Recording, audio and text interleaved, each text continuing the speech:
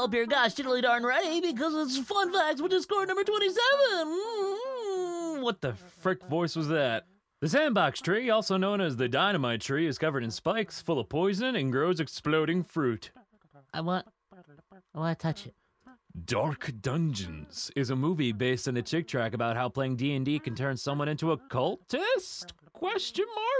Jack Chick himself actually gave the makers the approval to make the movie from his tract. Ironically, the movie itself is a parody and contains a lot of memes. Now, if you don't have the time to watch the full movie, luckily Mr. John Jafars actually did a review on it a couple years ago.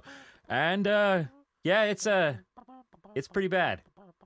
But so bad it's good. The reason dogs love their squeaky toys so much is because the sound reminds them of a tiny animal being killed. Oh.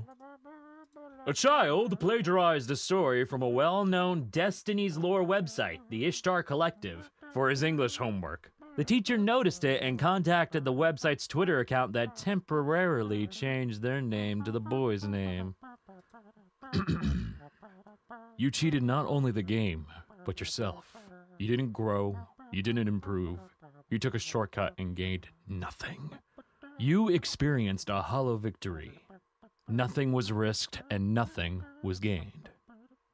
It's sad that you don't know the difference.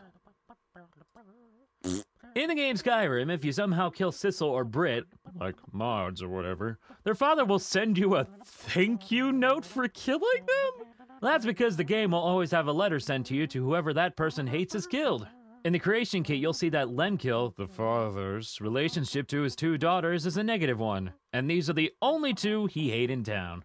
Well, that being the case, I almost kind of want to find Lemkill and kill him too in the game, if that's how he feels about his daughters. In Life of Brian, the scene where Pontius asked what's funny about Biggest Dickus, the extras were told that they wouldn't get paid if they laughed. All the laughing you hear in that scene is genuine. It's a risky move, but it was worth it.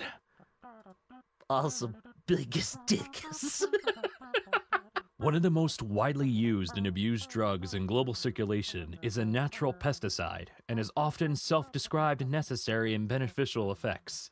It is used by almost all age groups across all wage gaps, across all race, creeds, sexes, and orientation. And you probably have it in your home right now.